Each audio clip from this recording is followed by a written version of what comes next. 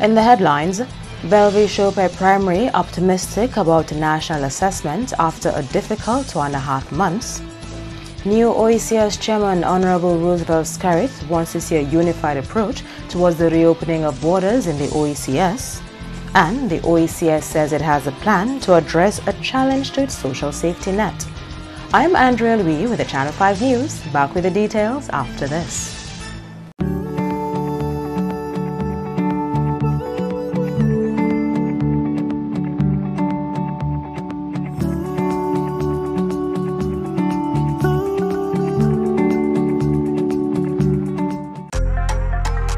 Flow helps you stay connected to what matters. Simple plans and a better network mean that you can enjoy 7 days of unlimited social messaging, 3 gigabytes of reliable data to use as you like, 700 local anywhere calls and texts with the always-on prepaid plan, all for $29. Keep your number when you switch to Dominica's most reliable LTE network.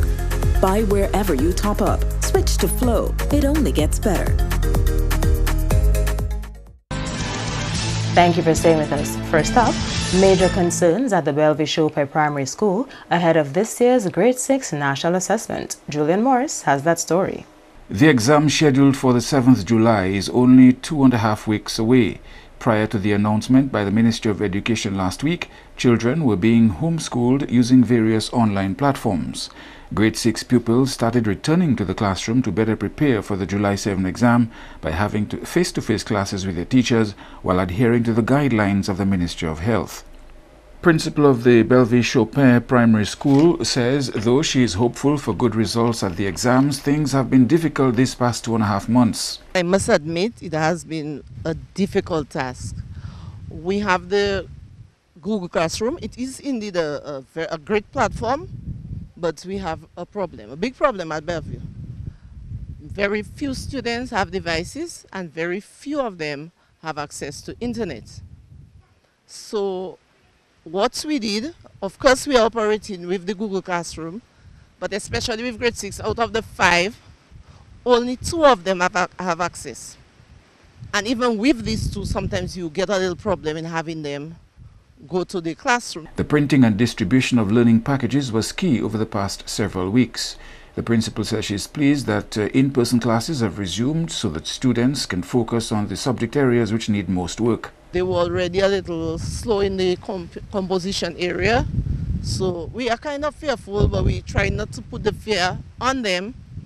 But it's not an easy process. Generally with the school, less than 25% have their own devices, and some of them have to wait until their parents come home, and some parents don't care about that, you know. One of the main problems we had no internet. We only got internet like 3 weeks ago. Yeah, we had no internet, and even the school has no devices. So we were given a donation of from some agency. I think many schools in the island got that, where they gave us 16 computers, but unfortunately only 5 of them are working. This year, grade 6 pupils from the Petit Savan Primary School will sit the exams at the Bellevue Chopin Primary School in order to eliminate traveling to their school compound in Bath Estate. This is different for us this year. We are trying to welcome them because they are from the same community. In fact, that was the first I allowed the principal chose her classroom, and my cleaner came in this morning because they are starting with a little class face to face. So my cleaner came in this morning and did a general cleaning, you know. I think we have enough space for them. It's our people, all of us together, the more the merrier. 5 students from Bellevue Chopin and 6 from Petit Savan will be sitting this year's grade 6 national assessment.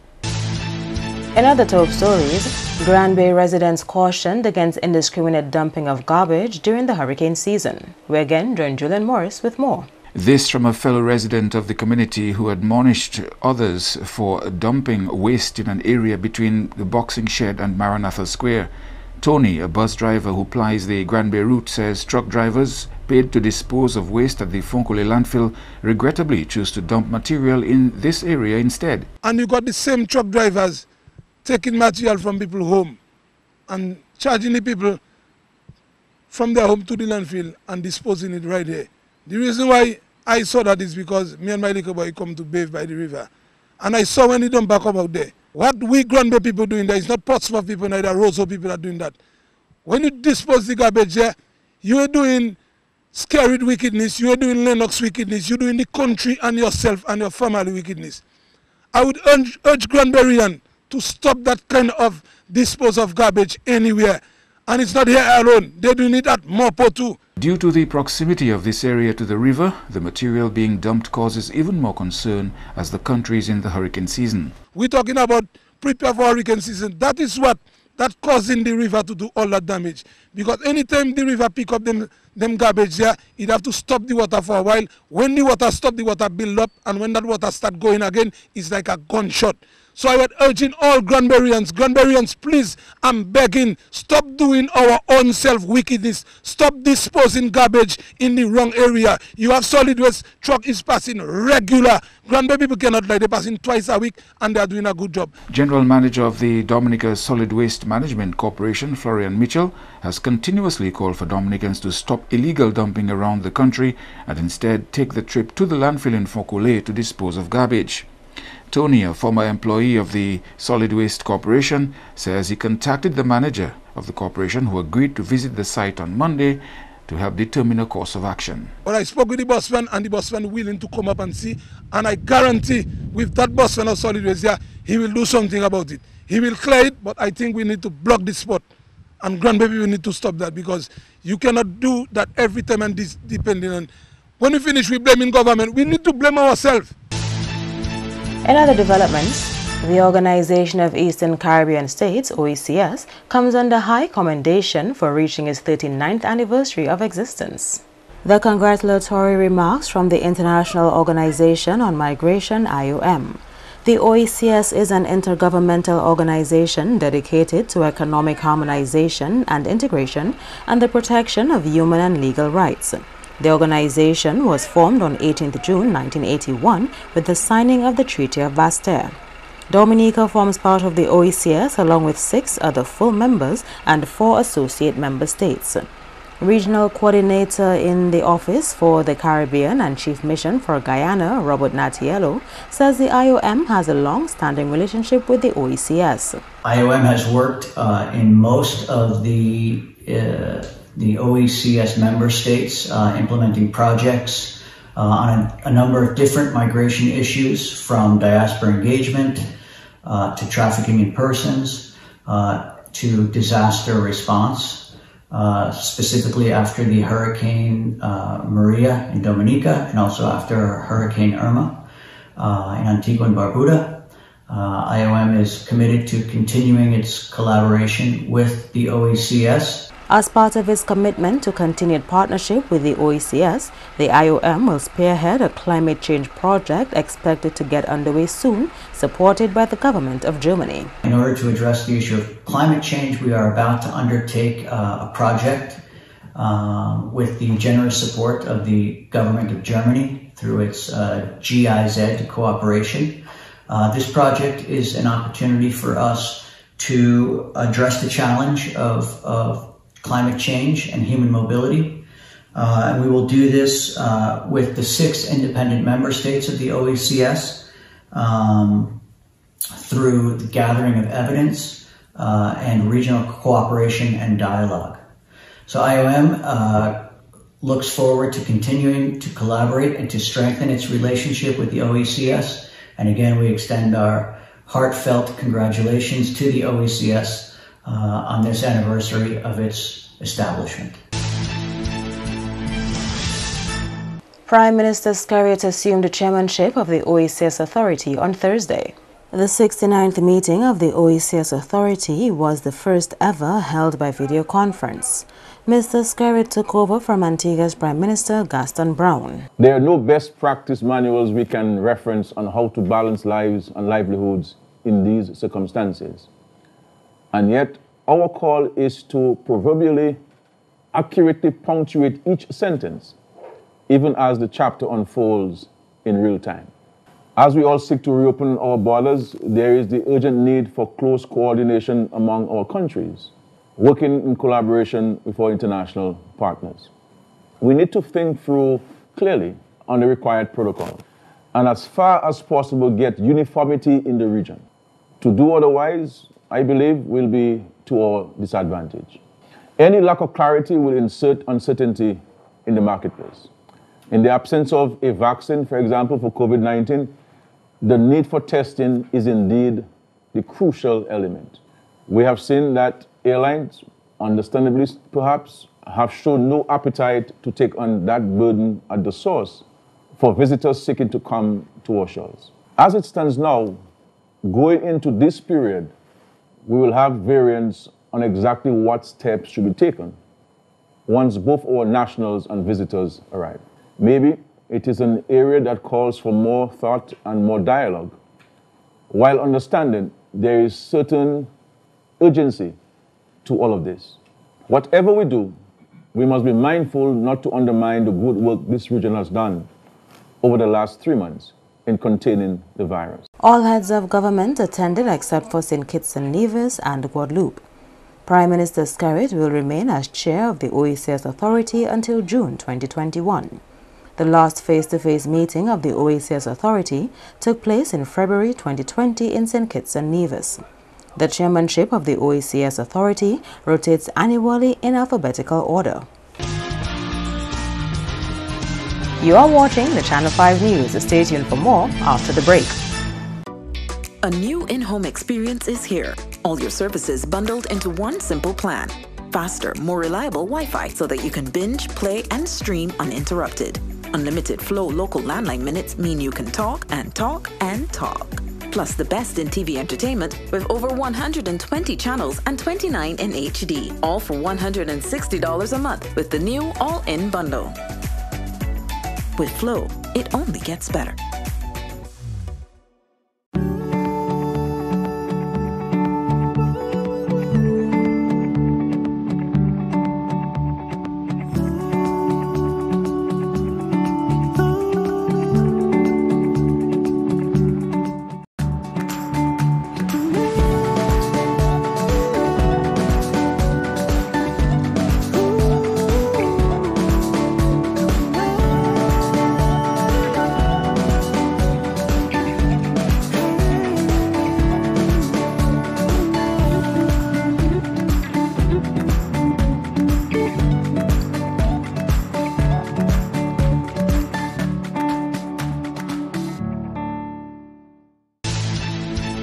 Welcome back. Despite a dramatic drop in revenue and increase in expenditure, Prime Minister Skerrit says government will continue to maintain the social safety net for senior citizens and the National Employment Program, NEP. NEP alone costs government upwards of $3 million each month. Every month, we continue to provide in excess of $800,000. That goes towards the payment of the allowance to people 70 and over. That's what it costs us every month, $800,000. The National Employment Program, in any circumstance like this where a country's income or revenue is diminished, it will start making cuts. And it will start making cuts to things that it doesn't have a legal obligation to provide. And so under any other country or government, the National Employment Program would have come to a crushing halt. But the government, recognizing how important the NEP is to so many families across Dominica, that is the source of income for so many families to provide for the children, we have continued to maintain the National Employment Program, notwithstanding the fact that our revenues have dropped dramatically in our country. And it costs us every month, $3.6 million to sustain the National Employment Program. OECS heads of government have agreed on a course of action to confront what they call a challenge to their social safety net. The U.S. government is making moves to once again place Cuba on a list of non-cooperative countries in the fight against international terrorism. Cuba was removed from that list in 2015 as part of a diplomatic normalization process between the U.S. and Cuba during the Obama administration. OECS heads have also been discussing draft legislation by the U.S. targeting countries that contract Cuban doctors through the Cuban government's medical brigades deployed in over 60 countries around the world. The bill, introduced by Republican Rick Scott of Florida on Wednesday, requires that the U.S. State Department publish a list of countries that contract Cuban doctors. That information would be used to place these countries in the State Department's Trafficking in Persons report. OECS heads regard this as a dangerous development that, if successful in removing Cuban medical teams from OECS countries, could severely undermine the delivery of healthcare in member states. And LIAT has issued a press release addressing statements made by the National Union of Public Workers in Barbados with regards to LIAT employees. The National Union of Public Workers, NUPW, is calling on the shareholder governments of cash-strapped regional airline LIAT to pay its staff. The union, which represents 30 Barbadian pilots, says those workers have not been paid since March after being laid off due to the COVID-19 pandemic. The union says Antigua does not have an unemployment benefit, and the workers had last been paid in March for February, and LIAT had decided to extend the layoffs for a further 3 months. LIAT says it operates across several jurisdictions and they continue to engage their union partners during the COVID-19 pandemic. The National Union of Public Workers, NUPW, is not a recognized bargaining agent for any of LIAT's employees. Pilots are represented by the Leeward Islands Airline Pilots Association, registered in Antigua and Barbuda. The company has been in discussion with LIALPA on all issues regarding the pilot's body. Prior to the COVID-19 crisis, the NUPW approached LIAT on certain matters affecting Barbados-based pilots, which LIAT has responded to as a matter of courtesy, as the NUPW is not the recognized bargaining agent of LIAT's pilots. Contrary to news reports, the chairman of the LIAT's board of directors, Professor Owen Arthur, has had no discussions with the NUPW. As borders were closed across the regional network, LIAT suspended its scheduled passenger services from 16th March in certain territories and subsequently implemented a network-wide suspension on April 4. These services remain suspended through to 30th June 2020. Consequently, most of LIAT staff, including pilots, were laid off in accordance with labor laws.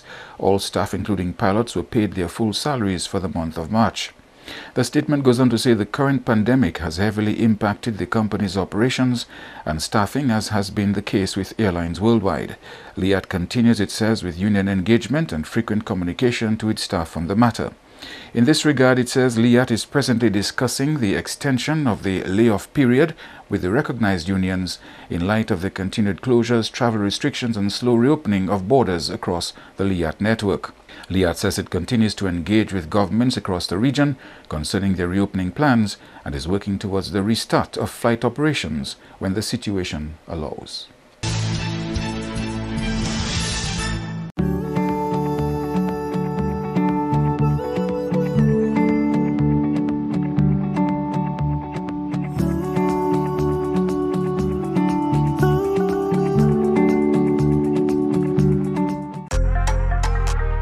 Helps you stay connected to what matters. Simple plans and a better network mean that you can enjoy 7 days of unlimited social messaging, 3 gigabytes of reliable data to use as you like, 700 local anywhere calls and texts with the always-on prepaid plan, all for $29. Keep your number when you switch to Dominica's most reliable LTE network. Buy wherever you top up. Switch to Flow. It only gets better. To end the news, the headlines again. Bellevue Showby Primary optimistic ahead of national assessment after a difficult 2.5 months. New OECS Chairman Honorable Roosevelt Scarrett wants to see a unified approach towards the reopening of borders in the OECS. And the OECS says it has a plan to address a challenge to its social safety net. Feel free to access our past newscasts on our YouTube channel. On behalf of the entire production team, I am Andrea Louis. And to all of our viewers around the world, thank you so much for watching. Have a wonderful weekend.